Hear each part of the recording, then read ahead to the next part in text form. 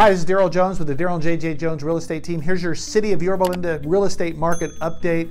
Here is the most important number, and this just blows my mind. I've been selling real estate for close to 32 years, never seen the inventory in Yorba Linda this low. There are currently 22 properties, no, 24, 22 more were added, 24 properties on the market in the City of Yorba Linda. To get the perspective, last year at this time there were 79.